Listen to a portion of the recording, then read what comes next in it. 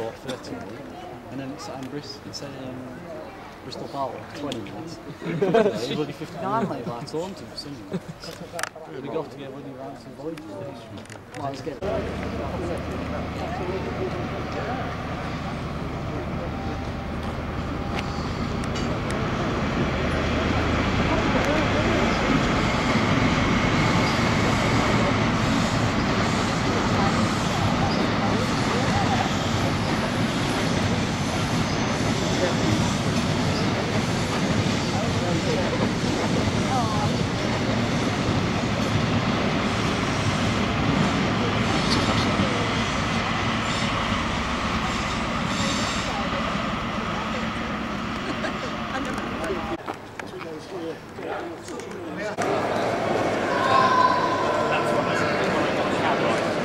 cracking shots with them and me. I'm happy.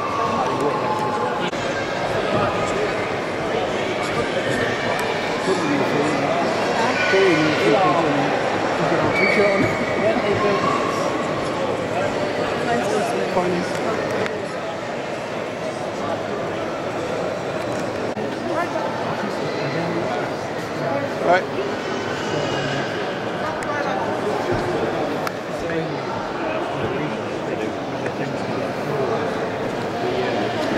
Being celebrated here today, how does that feel? Unbelievable. Unreasonably fun. It's a great day, of course. Do something at one stage in your life, and 40 odd years later, somebody still pleased to see you. So that's great. And when you were designing this train, did you ever imagine that it would become such an icon? I think if you knew that, you wouldn't get on with the job. You would be more concerned with what it's going to look like as the sort of project. So you do it as a proper job. Who's Eric? Your boyfriend? Oh, it's my mum's boyfriend.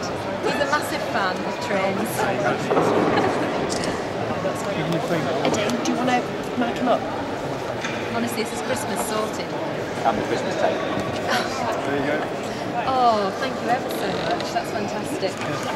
So, thank you very much to you, the audience, and the people who come to this wonderful place. This is in my mind, a sort of a spiritual cathedral for design of all sorts of skills, mostly engineering, of course, and delivery and places. If you look carefully, you can almost sort of summarise all the many skills that go into the design trade in this wonderful place. This, I call it a spiritual cathedral. And so I think we all owe a great deal to this place. And I'm thrilled to be here, and particularly flattered, embarrassedly thrilled to be here with this train that's got my name stuck on it. So I owe a lot of thanks. The biggest thing that this train is the biggest thing I've ever done. And I enjoy, you can imagine, any of you would enjoy this sort of little scene today where here I am and feeling great and all these people being kind. I mean, that's heady stuff. But the fact of the matter is that I'm probably the least deserving of all the plaudits that have been given to this train, which has become a sort of symbol of modernisation in a way, and modernising of the railways in particular. But the fact is that I owe everything to the engineers who actually get these things into being. My part is visually important at the end of the day, and hence the song and dance that gets me onto this platform.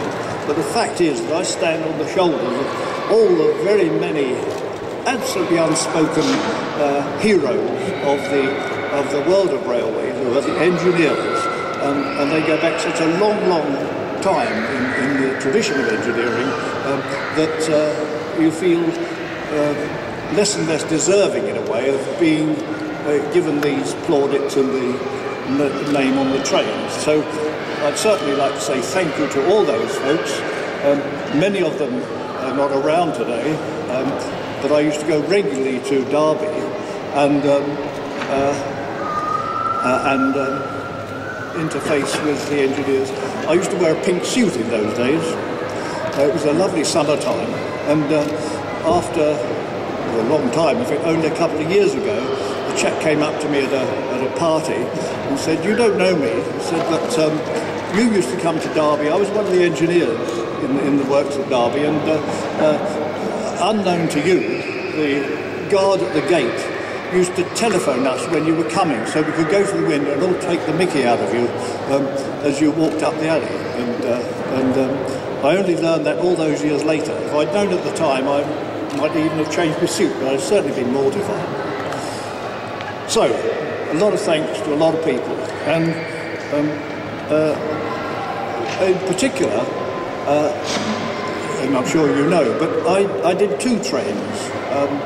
There's the predecessor to this one, and there's only one of those.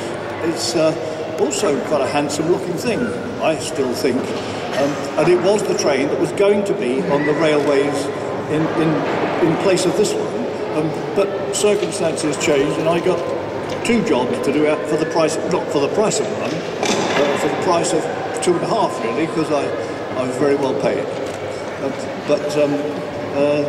To that, the fact that that train exists, the original HST, is down to a wonderful bunch of railway nutcakes, really, who live, eat, breathe railways, and in particular, they with voluntary work all through, years and years, 10 years or more, rehabilitated the original train. So that's also there. So I've got 2 trains running, and I owe a lot to that bunch of guys too. So thank you very much. And I think I've said enough for one day, but anyway, I'm delighted to be here, and thanks everybody.